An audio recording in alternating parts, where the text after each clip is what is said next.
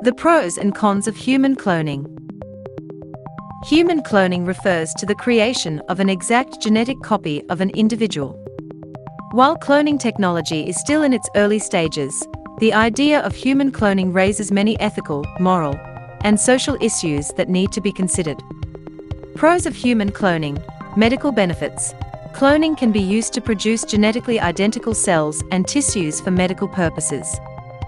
This can help to treat diseases and injuries, as well as facilitate research into treatments for a variety of medical conditions. Infertility treatment. Cloning technology can help infertile couples have children who are genetically related to one of them. Reproductive freedom. Cloning offers individuals and couples the opportunity to have a child who is genetically related to them, even if they cannot have a child through traditional means. Cons of human cloning. Ethical concerns. Cloning raises serious ethical questions about the definition of human life and the value of individuality. Many believe that cloning blurs the line between human life and engineering, and that it could lead to the creation of a new form of eugenics. Psychological impact.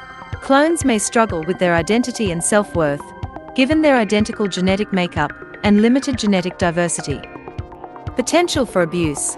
Cloning technology could be used for unethical purposes, such as creating a subclass of genetically engineered individuals for exploitative purposes. Technical challenges. The cloning process is still in its early stages, and it is uncertain whether it will ever be technically feasible to clone a human being. There are also risks associated with the process, such as the potential for genetic abnormalities and birth defects. In conclusion, the potential benefits and drawbacks of human cloning are complex and highly debated. While cloning technology has the potential to revolutionize medicine and offer new reproductive options, it also raises important ethical and moral concerns that must be carefully considered before moving forward.